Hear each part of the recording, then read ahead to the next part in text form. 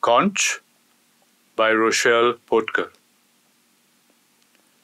Once oysters are nowhere to be found, he searches for shunks. 130 Indian rupees an hour for diving. He spends hours over years under the glittering blue of coral. The last 2 minutes of holding his bubbles as time expands, he follows the path of mollusks. Digging the seabed to the echoes trapped in the chambers of conch shells.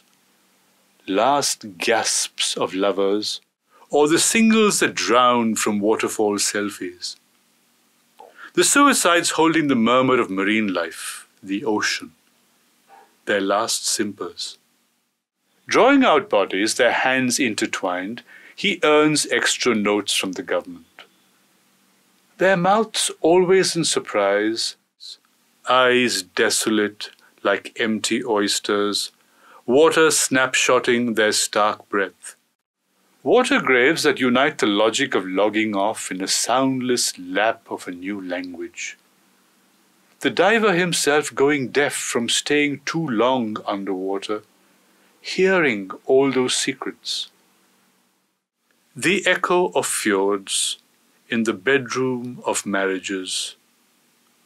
White Bengals.